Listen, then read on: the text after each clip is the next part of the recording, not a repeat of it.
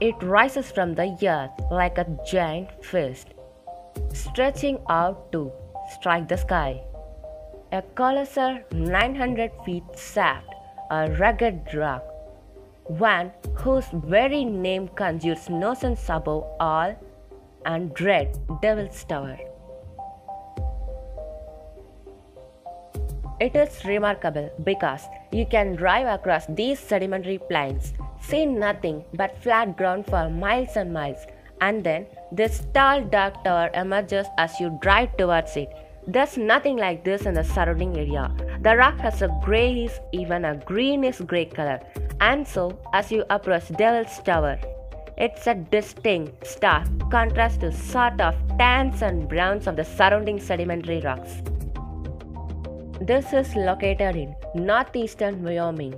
Devil's Tower was declared America's first national monument in 1906 by President Theodore Roosevelt, who sought to protect it as an object of scientific interest. Since then, many have asked, what could have caused this massive tower to form? There are many theories about it, but there's no agreement on what it was that produced that miracle of nature. It is made of volcanic type materials, but there is no other volcanic activity around it. So what caused this thing? We don't know answer to that question. It's literally an interesting conundrum. Is Devil's Tower really a miracle of nature? Something that simply cannot be explained by natural and scientific laws.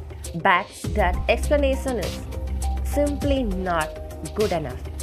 We didn't know how this is formed.